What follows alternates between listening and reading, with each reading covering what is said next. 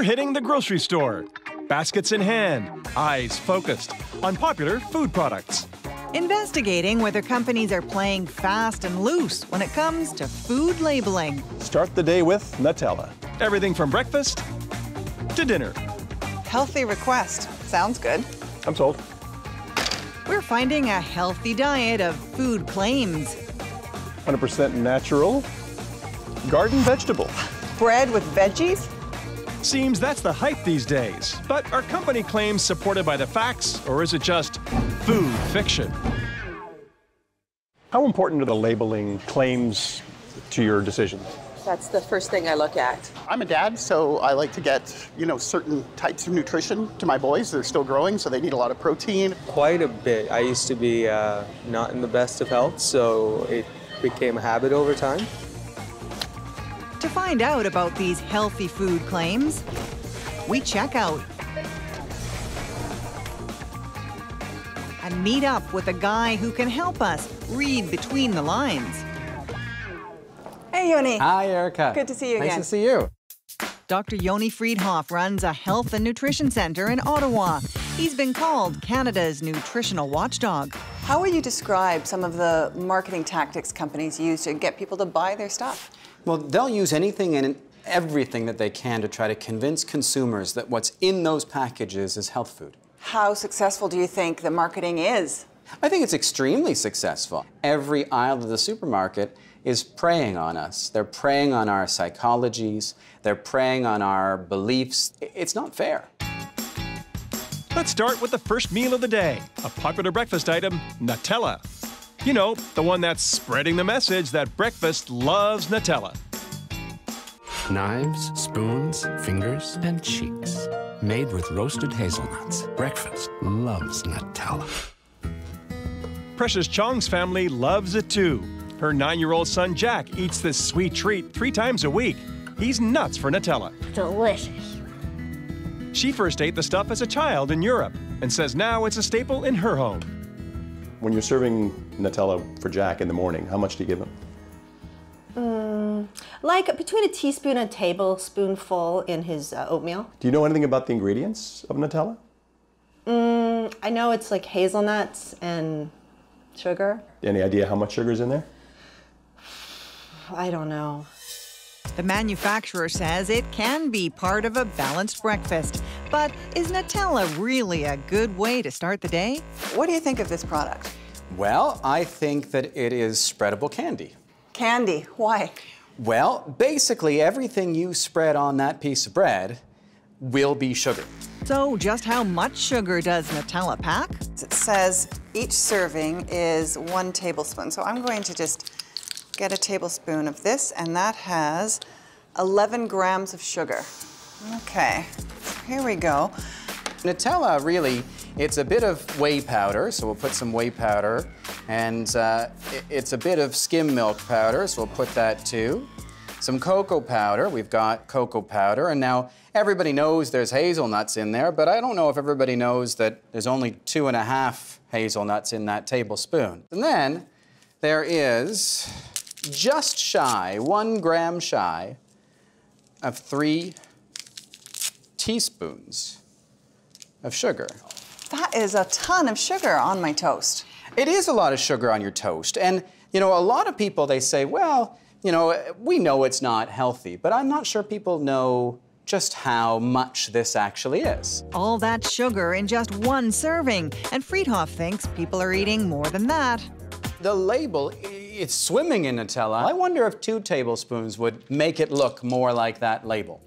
And once you make it 2 tablespoons of Nutella, you're eating 5.5 teaspoons of sugar. And that's not all. You've got another ingredient down there. What's that? I do. This is chocolate icing. You think there's a comparison? Well, in fact, there is less sugar, tablespoon for tablespoon, in this chocolate icing than in that Nutella. The company says it doesn't promote the nutritional value of Nutella. If you eat it with some whole grain toast, fruit, and milk, it can be part of a complete breakfast. But that's little consolation for our Toronto mom. In a serving of Nutella, which is a tablespoon, there are 11 grams of sugar.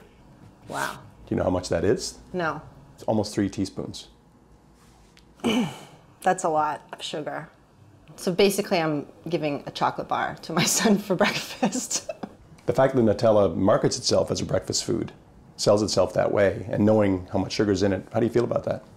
Oh, I mean, it's a sham. It shouldn't be a breakfast food. It should be like a dessert. The latest in a long list of unhappy Nutella fans. A couple of years ago, the manufacturer made national news in the U.S. when it was sued for false advertising. I thought it was at least as nutritious as peanut butter, maybe a little bit more, and that was just the impression I got from the commercial. The company had to pay its customers $3 million. They may have tweaked their advertising to tone down the impression it's healthy, but this sugar cop says it's still leaving a false impression. Why are companies allowed to market their products as though they're good for you? Companies are allowed to say whatever they can get away with saying. Now, they're like teenagers. Their job is to push the envelope, to see what they can get away with to sell as much product as possible. One of the slogans for this product is "Breakfast loves Nutella." Well, kids may love Nutella, and maybe breakfast does too, but I'm not so sure that health does. Let's put this one away. Indeed. Time for us to turn the tables on this label, change food fiction into food fact. So let's make breakfast loves Nutella, Nutella loves sugar. With breakfast done, time for lunch. Healthy request. Sounds good. I'm sold. Throw it in? You bet. So we pick up some Campbell's Healthy Request soup. So when you see the word healthy request on that, what does that mean to you? It would mean to me there would be more vegetables in there. It would have some type of whole grain in there. Healthy request? Well, I'd have to look at the ingredients before I figured out if it is healthy. Vegetables and nice looking things on there. So I would think, yeah, that's something that I would consider. So just how healthy is this soup? So we've got this Campbell's soup. It's called Healthy Request, and there are a lot of health-related things on this label. There's no question that label screams healthy. I mean, even if you look at the spoon, you don't see soup, you just see a spoonful of vegetables right above a logo that's got a heart with the word healthy on top of it. So this is, I would imagine, the marketing point is heart-healthy soup. So let's look at the amount of sodium in here. It has 470 milligrams of sodium per serving. How's that number? Well, first, 470 milligrams of sodium in a serving of soup might not be a small number for someone who is worried and concerned for real reasons about sodium. So people with heart disease, that's actually quite a lot for a serving of soup. But I have a question. How much is the serving of soup in this case? Says per serving of 250 milliliters, but this has almost 400 in it, in this container. And so that would be almost 750 milligrams of sodium in that container. If you ate the whole thing. Now, I wonder who wouldn't eat the whole thing. I mean, look at this container. So it is a single-serve container. I say that because you can't reseal it. Campbell's says it uses the standard serving size for soup set by the government. That way shoppers can make a fair comparison. But it looks as if Campbell's could be breaking government rules around labeling. If a food product could reasonably be eaten at a single sitting, the company has to give you the nutritional info for the whole container. How misleading is it then to give the sodium for a serving size that is not the entire thing?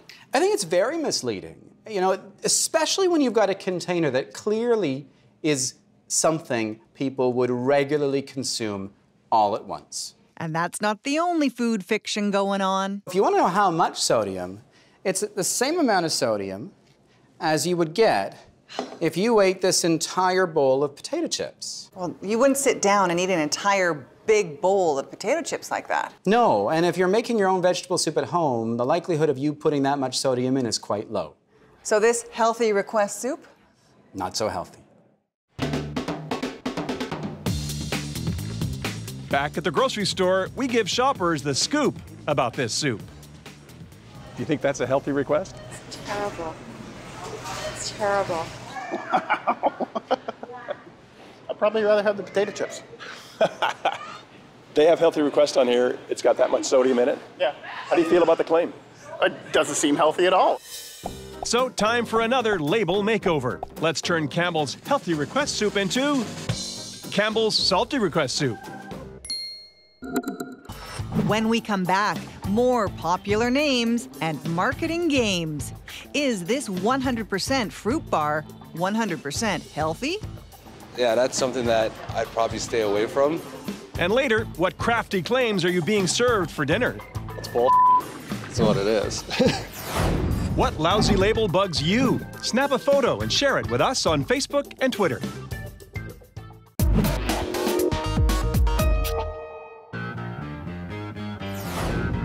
Tom and I are on the move through the grocery aisles, looking for products that claim to be good for you, trying to separate food fact from food fiction.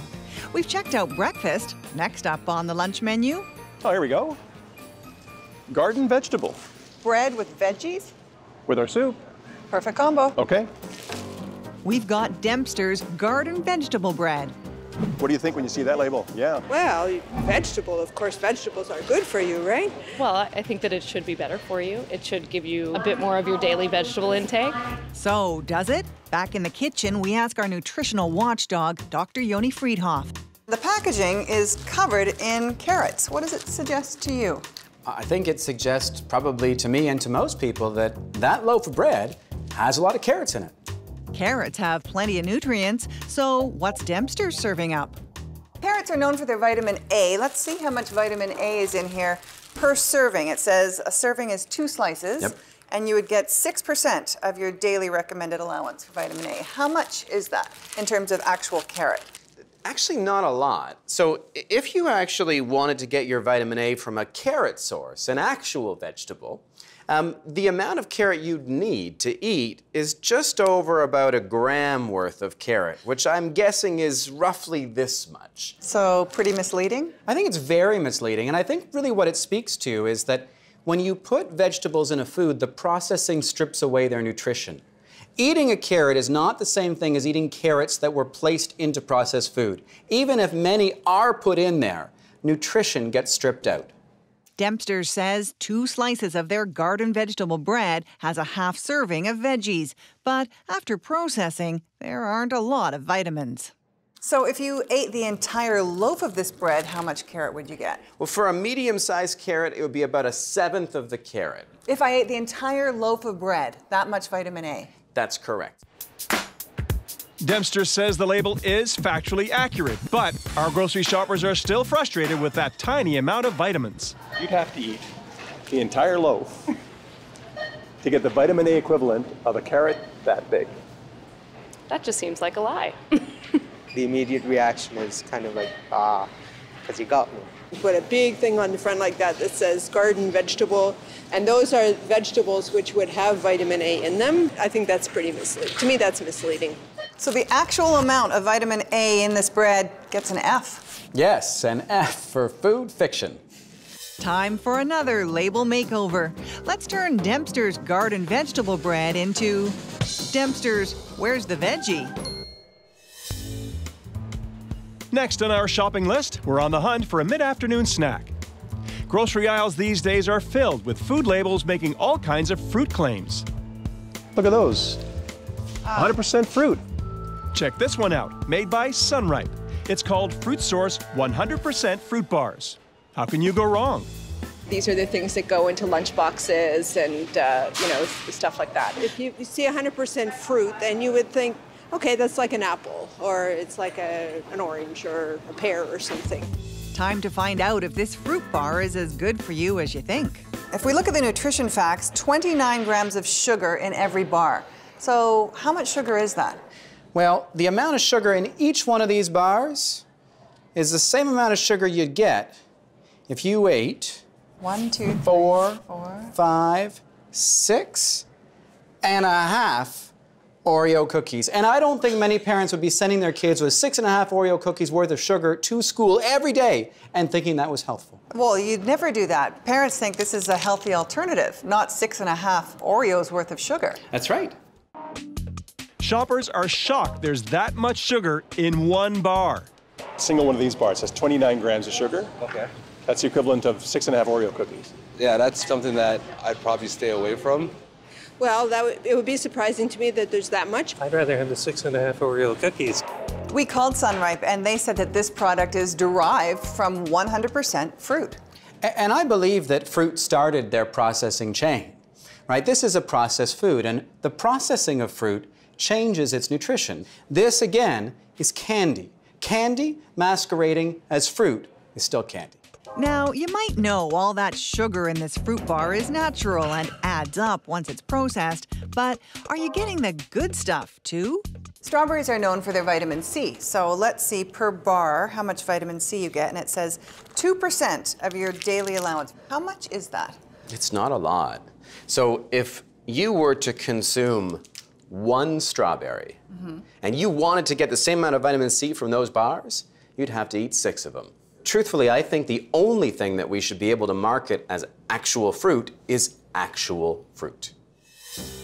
The not-so-sweet facts call out for another label makeover. Given all that sugar, let's call Sunripe Sunhype.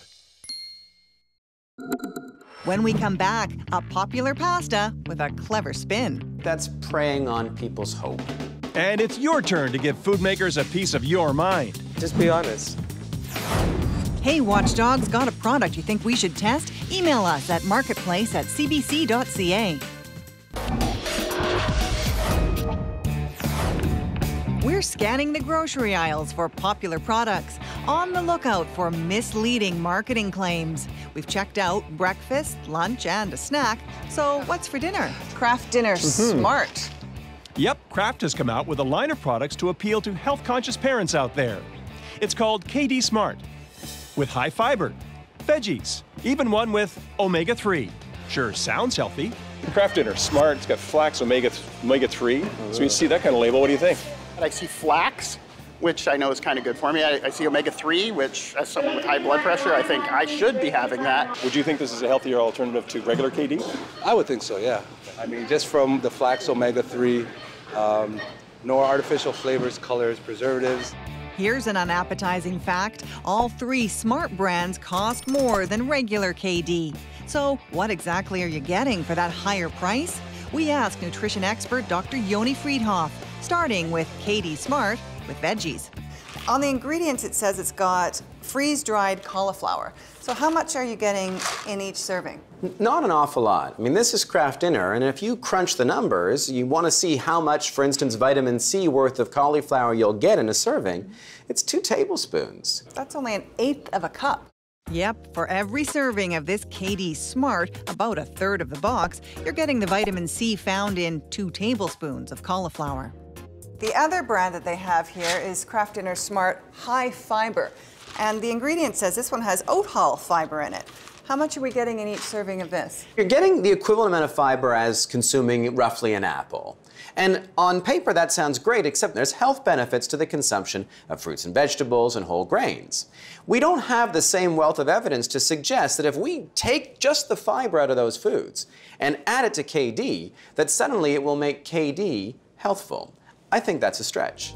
Finally, the KD Smart with omega-3 with flax. Is there enough in the box to make a difference to your health? How much omega-3 are you getting in this? Well, so the evidence on omega-3 suggests that the best sources of omega-3 are fish sources, and our bodies actually convert flax into the same types as you would get from fish, but we do it very inefficiently. So just how much KD Smart would you need to eat in order to get the omega-3 you'd get in this piece of fish? Try 177 servings. This is not health food. You know, if people want to eat Kraft Dinner, eat Kraft Dinner. It's one of the rights of childhood. But to do it and think you're being smart about it, well, that's food fiction. Back at the grocery store, shoppers think what we found is hard to stomach. We did some calculations on this. Yeah. You'd have to have 177 servings, about 44 boxes of this, to get the omega-3 that you get out of 1 serving of salmon. Wow. That's clever marketing, eh? Is that what it is? Well, it's bull. That's what it is. I think it's really kind of selling the consumer really short in terms of what they're actually looking to gain from this product. You call it misleading? Why do you think it's misleading? Well, because they're saying it's a smart choice for eating, and it's not. Kraft admits there's not a ton of nutritional value with this trio, but says they're a choice for parents with picky kids. We've decided their marketing is just a little too crafty, so bring on a new label. KD Smart? Say hello to KD Not So Smart. Dr. Yoni Friedhoff says the buck should stop with government. It needs to take more responsibility to make sure food labels aren't misleading. We shouldn't be forced as consumers to study nutrition labels to see if the claims on the fronts are accurate. I tend to waggle my finger most at the government for allowing the claims that we see on these packages to exist in the first place. We asked the government agency responsible for making sure these products aren't misleading for an on-camera interview about our findings. No luck. We want to talk to all the companies on camera about this food fiction too, but they say no. The food makers may not be talking, but we know you've got something to say to them. Just be honest. You don't have to go through this. People will still buy your product if it tastes good. You'd probably sell your product just as well if you weren't engaging in these activities. And you are probably losing a certain segment of the market, like me. They're baiting us into buying what they have. Either we have to change the laws about what they can say, or we as consumers have to be more educated. They really have to be more, I think, deliberate with putting the actual ingredients more in the forefront instead of more transparent, more transparent instead of the buzzwords that people seem to be picking up on. You're eating it too. You're feeding your kids this stuff too, you know? It's time for change. And that's a food label cleanup in the grocery aisle. Next week on Marketplace. Do you want to donate to Love of Reading? Check out Charity. It's giving to a good cause. Would you like to donate $2 for something? So how come we don't always feel good doing it? As soon as I see that there's a campaign going on, I think, oh brother, here we go again. While stores raise millions, we're left to wonder what's in it for them. They don't tell you that at the checkout counter. There's no accountability. Some believe there's a different, better way. Give me a reason to do it beyond feeling good. Doing good, but feeling bad. That's next week.